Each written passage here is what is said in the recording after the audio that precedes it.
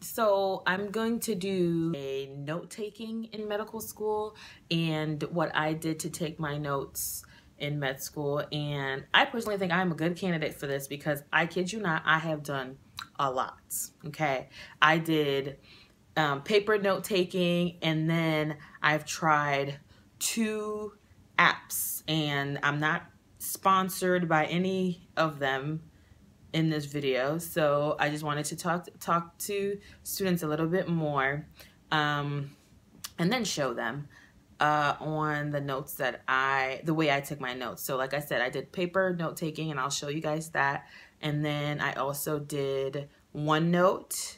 I believe I did OneNote my first and my second semester, and then last semester, my third semester, I did Notability. I'm kind of kicking myself in the butt because I should have started Notability a long time ago, but I didn't. But it's okay.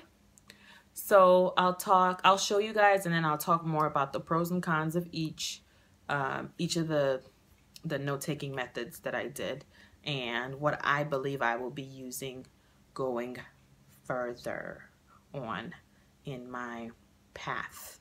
So let me show you guys what I did.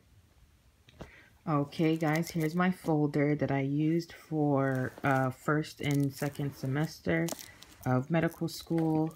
So I just put each pocket folder as have classes. So I'll show you a closer look at the notes, but each pocket folder, so this one was actually second semester for cardiophysiology, and this one was first semester for I think this was like musculoskeletal system or something, physio for musculoskeletal, and so on and so forth. So I just put them together and put them in pocket sheet protectors and put them in a binder. So every time I was studying, I would grab one. I would grab my folder and then look up where I need to go to look at my notes. So that's what I did for first and second semester. And then here are the notes up close. So I don't know if you guys have heard of like the crap, I can't think of the name right now, but it's kind of like a note-taking method where for every hour of a lecture, you use one page. So one page is for every hour. So okay guys, I had another call again. I need to put my phone on do not disturb, so I apologize.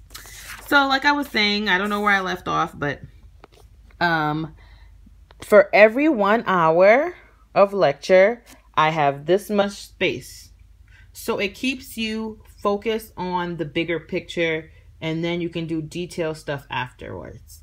So for example, this is a lecture about the skin that we had. So I put the title in the corner, and then I don't know which module this was under.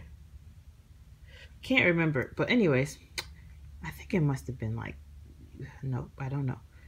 But so this is like the purple, so the corner always has the title, and I'll show you more, or either at the corner or at the top. Somewhere at the top I always put the title of the lecture, and then the purple are like the big subheadings for everything. And then whenever we get like a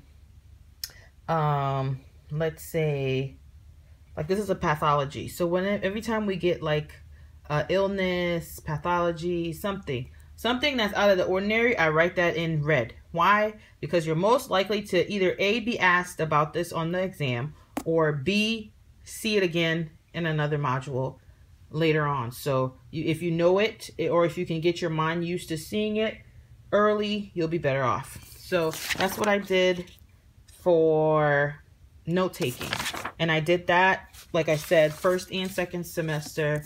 This one is for abdominal wall. This is anatomy. Anatomy is more picture-based, but you can still write things down. Like this is the layers, the different layers of your rectus sheet. So if you follow it, it starts from the big and then it gets really, really small. So I did that for that. And it helps you stay focused too, because when you, I guess I'll just do the pros and cons or whatever, and as I'm going along. But when you're doing this, you have to pause your lectures a lot. So it does take time. When I first started out, I kid you not, it probably took me like 3 hours to do it. Like, I kid you not, 3 to 4 hours to do one lecture. And I was kind of like, I don't have time, and da-da-da-da-da-da.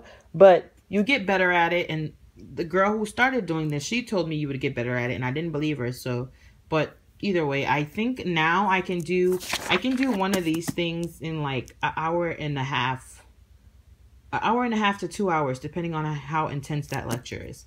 But most of the time I can do it within an hour and a half. But I don't want to just focus on doing it. Some people will just do it and then learn from it. Sometimes I do that. Sometimes I like do it and then try to really learn it as I'm going through it. So that might take longer if I decide to do it like that. And then for something like biochemistry, like I said, I always put the title here. I put the title in the middle. So this was doing heme and lymph module. It was on blood clotting. And like I said, I have my titles all in blue, and then I use a black pen. I really liked doing this, and I kept everything on one page. And then when we came to like pathways, I would just either do it there, or I would flip it over and do the pathways on the back if I need like a bigger picture, because I'm not trying to squish put everything in one little corner. That's not the point. The point is you have to write it down. So like I said, I put everything that's in red means a pathology, like means if something could go wrong, where it would go wrong. Oh, that's Hep C over there. Oh, I didn't know that. Oh, okay. Anyways, yeah, like I said, we learned all of this our first semester foundations. They just throw everything at you. So that's pretty much what I did for note taking. If you have any questions on note taking, please ask me in the comments and stuff like that. The con about this is it takes a while. That's the only con. And you might feel like you're getting writer's cramp or carpal tunnel or something, but it's really worth it, I would say, because it helps you slow down and it helps you focus on the lectures. You're not just watching a lecture and just saying, oh, okay, and then moving on. Oh yeah, I get it. Yeah. When you write it down, it sticks better. That would be the pro. And then the only con is it takes time. And then sometimes you might not have printer paper, or the pen goes out, you know, stuff like that. But you can always get more pens, and people might think you're crazy when you have all the pens laid out and stuff, but it'll help you in the long run. And then another pro is like, if you're a visual learner too, you can be like, okay, I know where it is.